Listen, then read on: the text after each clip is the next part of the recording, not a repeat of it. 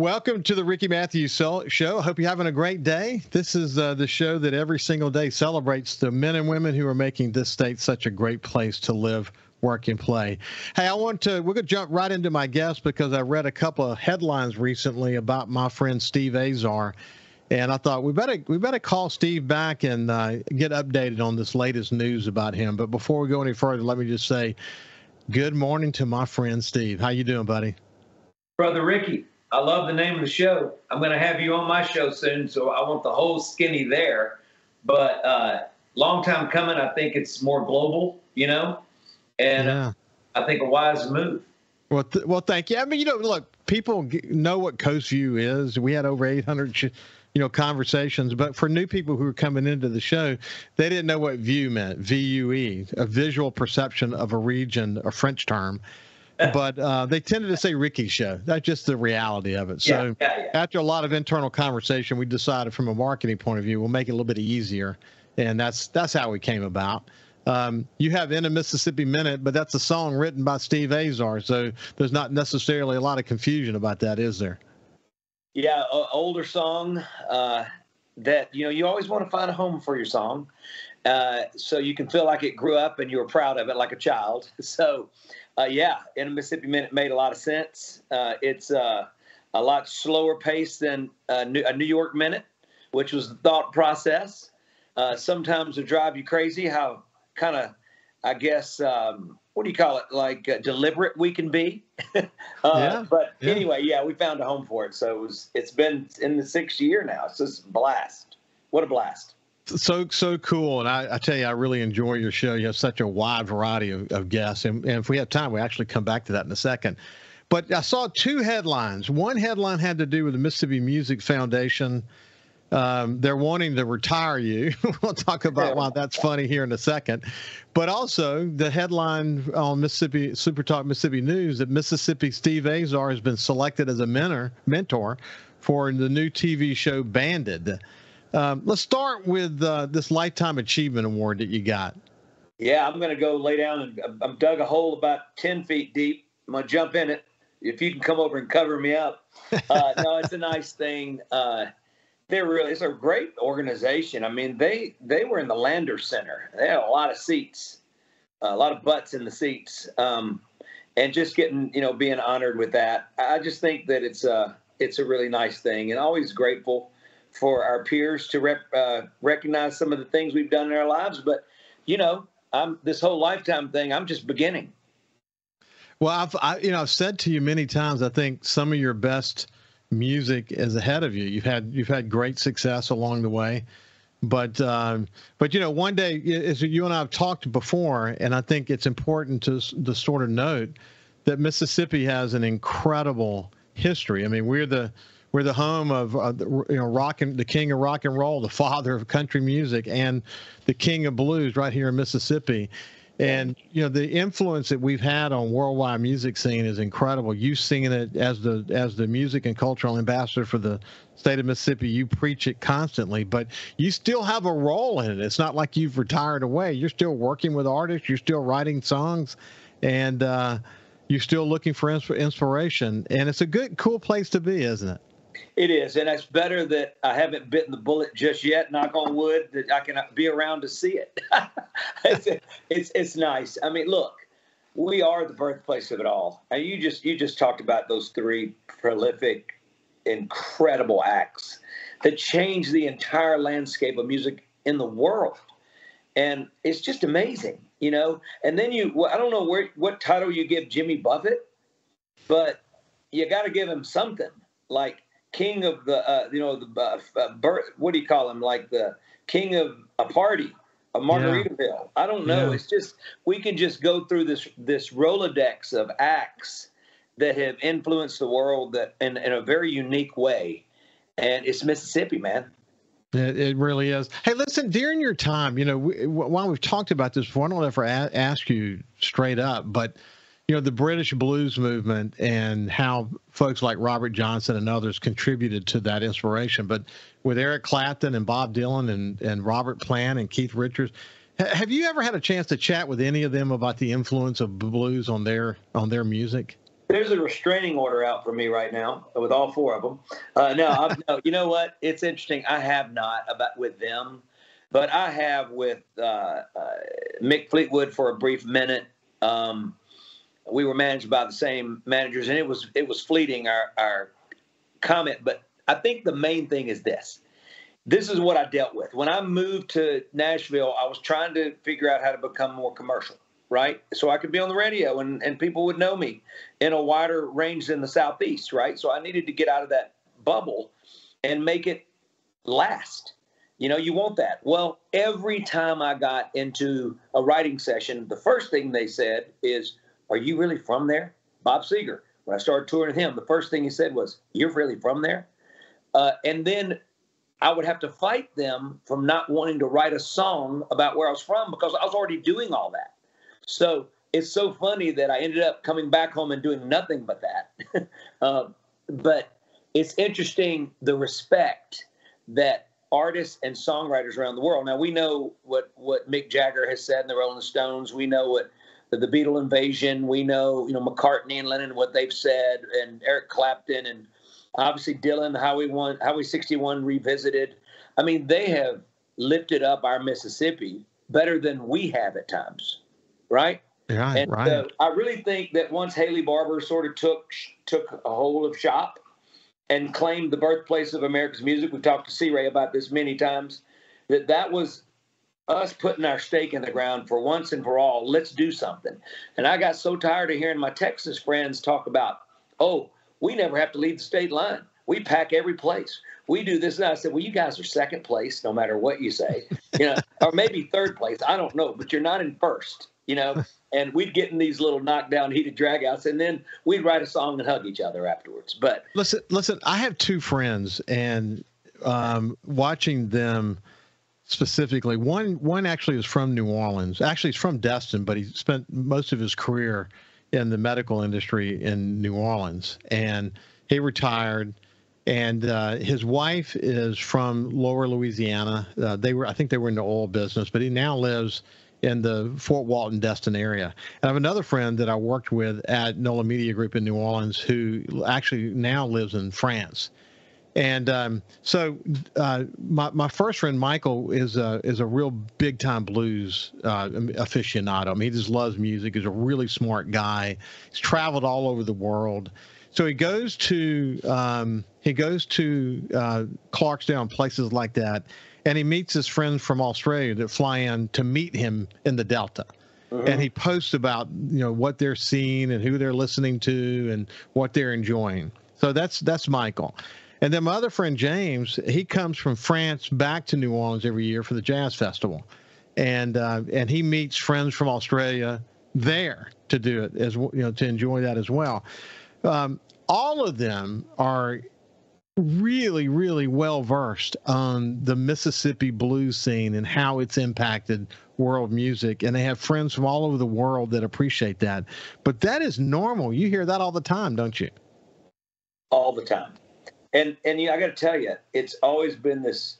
And it's not a chip on my shoulder. It's a beautiful chip. It's a chip. It's not that. It's knowing that when I go play in any part of America and the world, I get to celebrate Mississippi. I've always done it. I've always gone there. My agent once told me, he goes, "I think you're a little too Mississippi." And I said, "What are you talking about?" This is what they're reacting to, right? I mean, so it was a thrill for me to always get to play these songs that I wrote about this inspired place. And to me, it let them into my world. I mean, you're always showing up on somebody else's turf. But if you can leave truly the artistic inspiration that got you to do it in the first place with them and share that journey with them, I think you separate yourself from everybody else. It's not just a song. It's actually a way of life that we're sort of, letting you in on. What's interesting, and we'll talk more specifically about this now, but the fact that you've been selected as a mentor for this new TV show on AXS TV, and we'll talk about how people can have access to that in a second, but Sure. Called Banded. What's interesting about that is that you're at the stage of your life where you're still performing, you're giving back to the community, but you're doing a lot more mentoring these days. It seemed like a perfect role for you to go into a TV show like this to be a mentor. It was a good fit, wasn't it? It's really crazy. I mean, the funny thing is I never got an opportunity like this when I was in my heyday in Music City. But here I am in the Mississippi Delta, right, in Greenville, and we're doing our things. And I've been mentoring acts, and we've got them on our label, and they're doing wonderful things like Tyler Tisdale and Drew Pulliam now. And the list is starting to grow. Worked with a band for years called the Vets in New Orleans that are insane great. And I love being on the other side of the mentoring rather than being mentored. Let's do that. When we come back, we'll talk more about Banded, the musician competition. We'll see you after this break. Welcome back to the Ricky Matthews Show. I have my friend Steve Azar, and we're gonna chat now about this story that appeared in SuperTalk Mississippi News. The headline: Mississippi Steve Azar selected as mentor for the new TV show Banded. Let me hum a couple of bars from the story. Mississippi's own Steve Azar will be featured in a new television series spotlighting rising music stars from across the U.S. The Magnolia State's cultural ambassador and host of In a Mississippi Minute is slated to be a judge on AXS TV's broadcast of Banded, an innovative series that redefines the traditional build-a-band concept and showcases up-and-coming artists who can play, write, and sing. It seems like a great fit for you, Steve. Okay, the judge part was a little bit, I love how we get things screwed up. The grapevine's a difficult thing in media, you know what I mean? You being a media guru, I'm not a judge, I'm a mentor. So the judges are Vince Neil from Motley Crue, Kip Winger from the band Winger, Kevin Lyman, and Mark Schulman, drummer for Pink, Simple Minds. I mean, he played with everybody. And but what I did was, this concept is they moved all of these bands into one house. So the band house, right? And they're all competing against each other, but they're loving each other. And so I went in and got to speak to all of them that day. I mean, there was a tremendous bond. It went so well, they invited me back to do the finale. And the finale was in one of the arenas in Nashville. And it was, it was an expensive endeavor.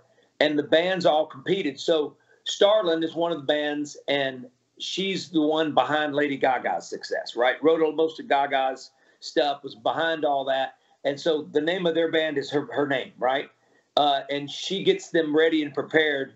And they had that day they had an anthem sing-off, playoff, right? And it was insane. All songs were incredible. And I'm telling you, the difference is they were all really good live. They had incredible stage presence. Depending on who the leader of the band, the mentor per their, preparation for their whole style that was created, is sort of how they wound up. There was one very Miami sound machine. There was a brother and sister that was in this band. But the thing was, they were all put together sort of randomly and had to get along and make great music. And I am telling you, I heard a lot of hit records and saw a lot of hit acts. One of the kids looked like Tommy Thayer from Kiss, played like him, played like Joe Perry from, Aerosmith, had every stage presence that they had. And I'm telling you, there's going to be some stars born from this show. And so I'm excited. AXS TV is really cool. Although they said Steve Azar, where they gave me a D at the end, and I got a lot of comments saying, "Are you Canadian now, Steve?"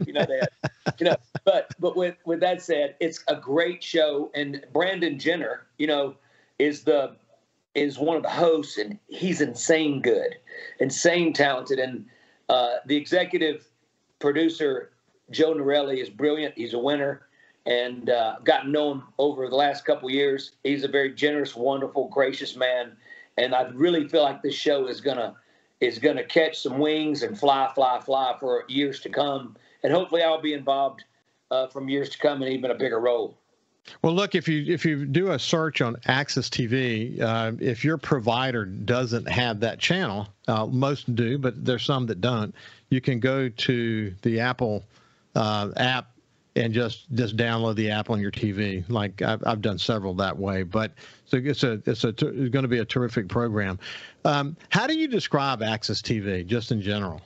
Oh man, I mean, if you want the most highest quality to watch concerts, to see documentaries, AXS TV has been on the forefront, and so it's a perfect fit. I mean, it's just a really great fit for this show. People now can search out content that they want to watch, all over the place. It's so different now. I found out, you told me this, didn't you, Ricky, that YouTube was the #1 watched media form out there, right? You're right. YouTube. People are always going on there looking for stuff. So it's just a perfect fit. It made when I found out it was AXS TV, I said, no brainer. Perfect. It's got a lot of what MTV had in its heyday. Yeah. And it celebrates music, past and present, like no other. So the first episode is actually Saturday, May the 13th. Yeah.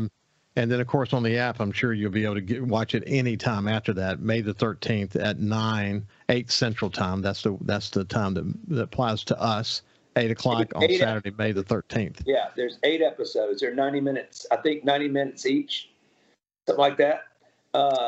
So what a cool concept, though, to bring people together like that and turn them loose and let their creative juices form a team, which you would call a band. Yeah. That's a pretty neat concept. Oh, first of all, let me back up. The season finale is 90 minutes. Every other episode's an hour. But yes, the concept of putting people together and go, oh my gosh, first of all, bands have to get together, fall in love, and make music, right? I mean, and the history of bands, a lot of them, the Brothers, Black Crowes, Creedence Clearwater. There's been history, a lot of bands, brothers couldn't get along, So can you imagine being thrown into this situation where, oh, we're a band now, right? But it was amazing how they all gelled together.